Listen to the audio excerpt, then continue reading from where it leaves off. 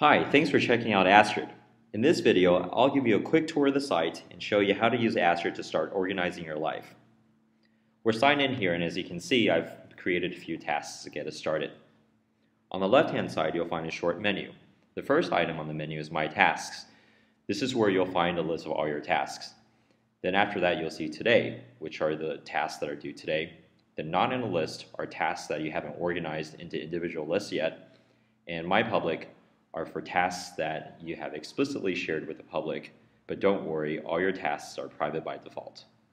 Below that, you'll find a section for lists. Astrid comes by default with 4 lists: home, personal, shopping, and work, but you can of course create your own, and we'll show you how to do that here. So let's look at the work list here. In the middle section of the page, you'll see a list of your tasks that belong in this list. If you click on a task, you can open an edit pane to the right side and where you can add more details, and we'll talk about this later. If you close the edit pane, on the right side you'll find some details about this list. Here in the top section we have people in this list, and here I have my work list shared with Emma, who's a coworker. Below that you'll see a section for activity on this list. So great, let's start by creating a list. To create a list, you go to the left side and there's a button for Add a List. So let's click this.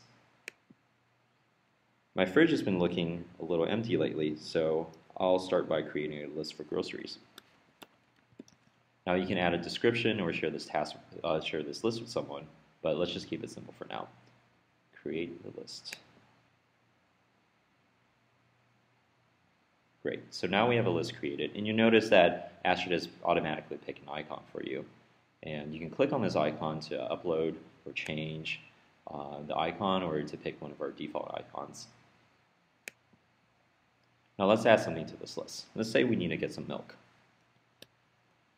Now you click the Add a Task button to add the task.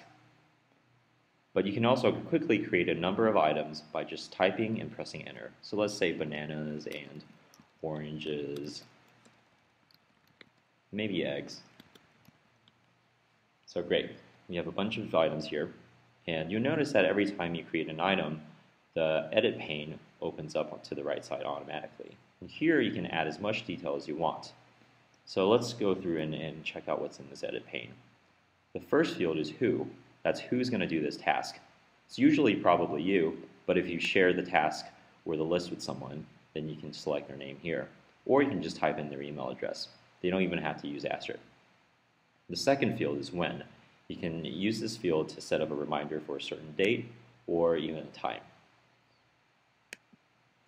Then there's this repeating option. If you have recurring tasks like jog every morning, then you can use this area to select a repeat interval. And we have a number of different intervals here. We have daily, weekdays, weekly, monthly, yearly, hourly, or even by minute.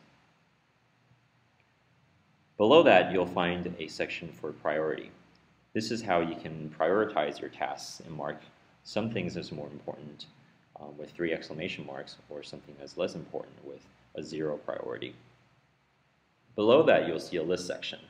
Now, since we're in the groceries list and we added eggs here, you'll see that groceries is already listed. But you can add tasks to multiple lists if you want. So let's just say this task also belongs on shopping. You'll see the autocomplete and there's shopping. Below that, there's description, where you can write a long form description if you want. We won't put anything here. And finally, at the very bottom, you can do comments. So let's go to the milk task that we just created and add a comment. My roommate is lactose intolerant, so I should remind myself to buy lactose-free milk. Now, if I share this list with someone else, they will get a comment. Great. So if I want to remind myself of a specific brand I need to get, I can even attach a picture. So here I have a picture that's already on my computer that I'll drag just straight into the comments area. And you'll see that the picture automatically uploads. I can click on the picture to see it in full size, or if I'm on the go in the grocery store on my phone, I can pull up this picture from the task as well. Great. So finally, if you want to get reminders on your desktop and you're using a Chrome internet browser, You should install the Astrid Chrome app at bit.ly/AstridChrome.